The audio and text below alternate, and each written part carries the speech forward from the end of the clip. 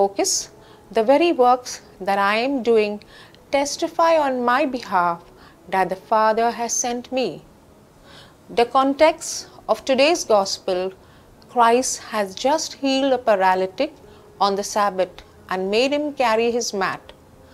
Both acts qualified as work, and work was not permitted on the Sabbath.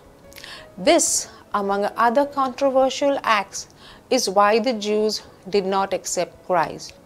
Yet, here Christ, in effect, claims that precisely these acts prove he is sent by the Father.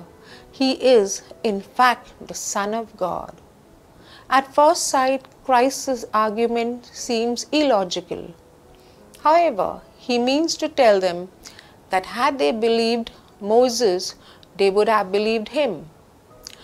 Christ, if they were familiar with the Word of God and truly known the law and the prophets and have the law of God in them, they would understand.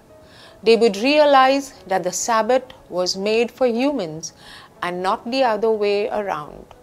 They would appreciate that God wants mercy and not sacrifice. They would accept that he was truly the Messiah, the one foretold to come, and they would recognize him from his works. What Christ said to the Jews applies to us too. Do we go to Christ to have life?